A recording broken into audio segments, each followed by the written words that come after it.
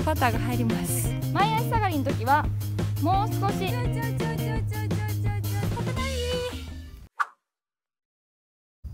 し、このホールは狭いけど景色は分かんないけど、そこから撮る。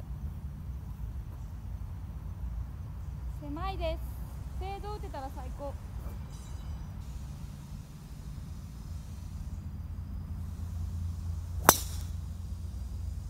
戻ってこないけど、これは非常にライが斜めになってて難しいです。ですが大きめのクラブで軽くフェードを打つイメージで打ちたいと思います。4番ユーティリティで打ちます。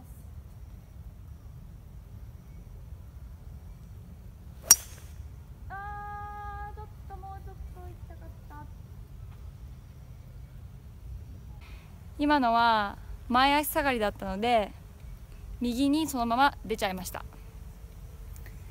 前足下がりの時はもう少し左を向きましょう。これはですね、結構な砲台になってるので浮かさなきゃいけないし止めなきゃいけない。難しいです。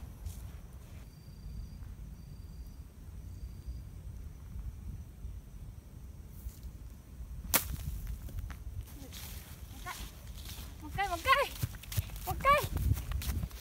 ここまで来るとちょっとね、気持ち簡単な感じになりますよ。ちょっと落ち葉気になるんでね、飛ばしますね。ここまで来るとね大丈夫。前浮かせようと。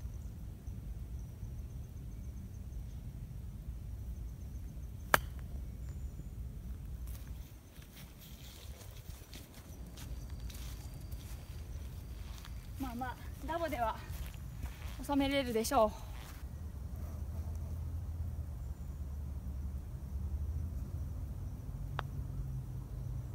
強い。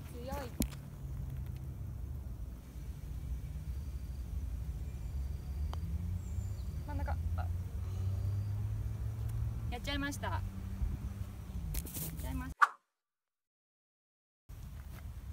気合を入れ直すぞ。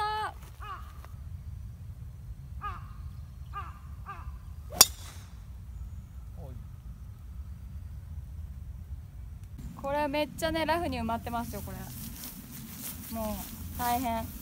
そういう時は6番ユーティリティで打ちます。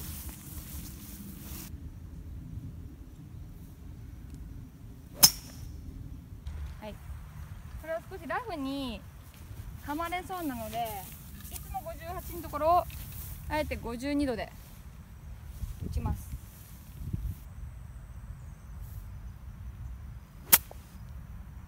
あれちょっと左行っちゃった。はい、これはなんかね噛まれてフェースが返った感じです。噛まれてフェースが変わりました。かなりのロングパットです。まあ20ヤードぐらいないかな、15ヤードぐらいはありそうです。15から20ヤードいきます。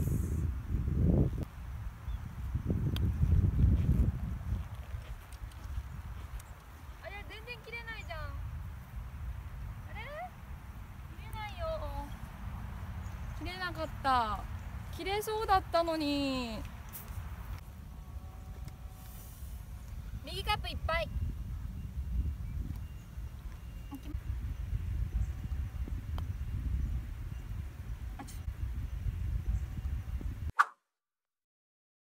15番ロングホールです。広いのでまっすぐ気持ちよく打ちたいと思います。行くぞ。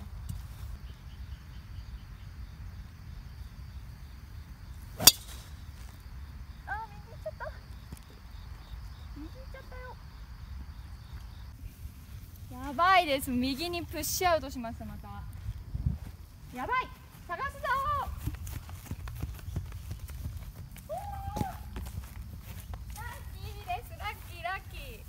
こっちです。じゃじゃん。なんと前も抜けています。れはウッドで打てそう。4バウンドで抜けたいと思います。このピンチをちょっとね、ここのセカンドの地点は右に下がってるので、左目狙って、は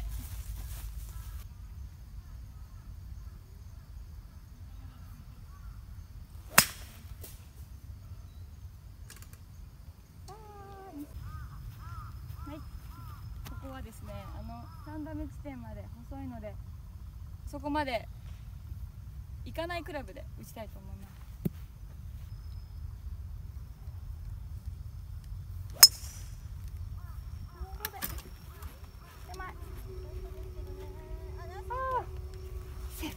セーフセーフ。ここはすごく狭いです。3打目地点4打目地点なんですけど、私は4打目なんですが狭い。グリーンセンターを狙って打ちます。残り155ヤード、6番ユーティリティ。